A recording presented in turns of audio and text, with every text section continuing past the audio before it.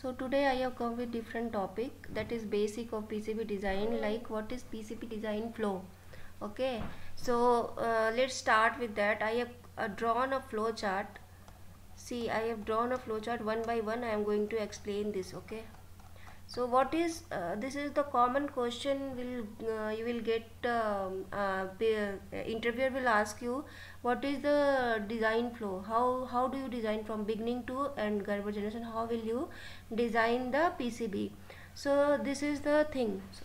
Start inputs from customer like schematic, either hard copy or soft copy, BOM, datasheet, PDF. They will give either BOM part number, bill of material, all the components part number will be there.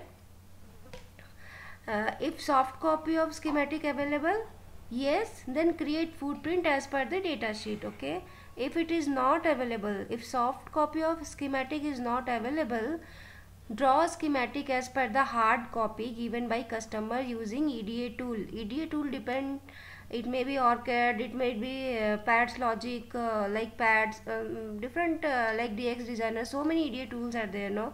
So draw schematic as per the hard copy given by customer using EDA tool. Okay, then send the soft copy of schematic to customer for verification.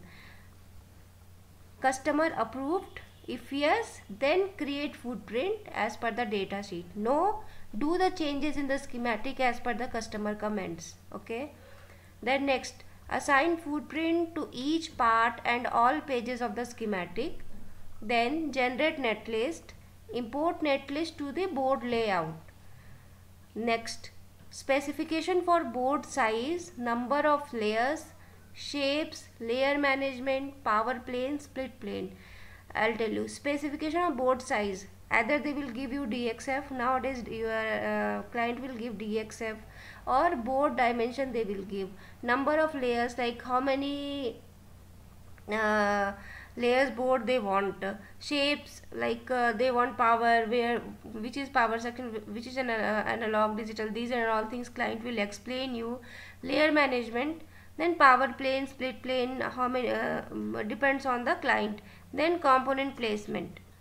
Then send the placement file to customer including schematic and netlist for verification and routing approval.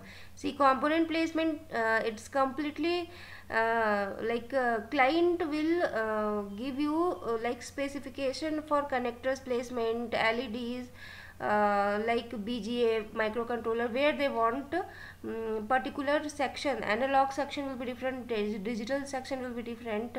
So this is the thing. Component, after component placement, send the placement file to customer including schematic and netlist for verification and routing approval. Next, customer approve for routing. If yes, constraint setup, highlight nets for power and ground, splitting power and ground plane, fan out for ground and power. No, do the changes in placement as per the customer requirement. After that, start routing for signals. See, after this constraint setup, highlight nets for power and ground, splitting power and ground plane, fan out, then you start routing for signals. Then finish routing. Then check DRC errors and clear it. Send routing files to customer for checking and giving approval for Gerber. Next, customer approved for Gerber? No. Then do the changes in routing as per the customer. Then again send routing file to customer for checking and giving approval for Gerber. If they have approved for Gerber, do silk screen arrangement and Gerber data. Generate Gerber, and that's it. So this is the basic question. Suppose you are going face-to-face interview, they will ask you to draw the flow chart. So this is very important for PCB designer to know. This is basic question they will ask, how you will design the PCB from beginning to end, like from schematic to Gerber, what and all the steps are there. So please go through this video. Check one by one, slowly. You just this is all you will do. Okay, but this is the way how you make the flow chart.